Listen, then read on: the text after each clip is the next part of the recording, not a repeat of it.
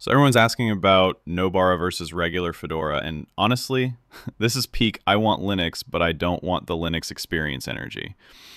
Nobara is basically Fedora that went to therapy and came back ready to actually function on your gaming rig. It's maintained by GloriousEggroll, the same legend who gave us Proton-GE, which means this isn't some random person throwing patches at the wall.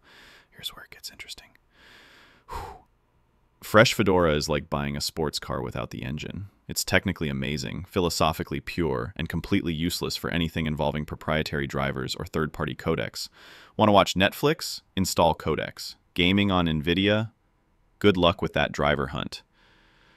Fedora makes you earn your multimedia experience. Nobara says, what if we just made things work? It ships with NVIDIA drivers pre-installed, gaming optimizations baked in, and all the codecs you actually need.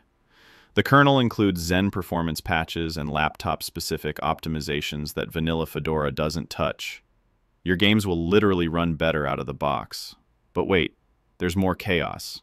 Nobara recently ditched Firefox for Brave as the default browser. That's either genius or absolutely unhinged depending on your privacy philosophy. They're also moving to a rolling release model, which means you get updates continuously instead of waiting for major version drops. The real difference? Time investment.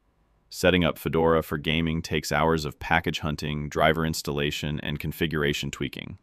Nobara does this in 20 minutes. You install, update, and you're gaming. It's Fedora for people who have better things to do than debug multimedia codecs. Performance-wise, the optimized kernel actually delivers measurable improvements.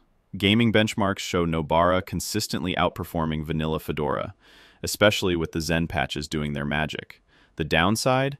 You're trusting one developer's vision of what Fedora should be.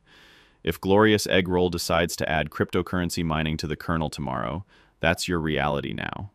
Also, troubleshooting becomes weird because you're running modified packages that don't exist in standard repositories. Bottom line, if you want Fedora's cutting-edge technology without the masochistic setup process, Nobara is absolutely nuclear.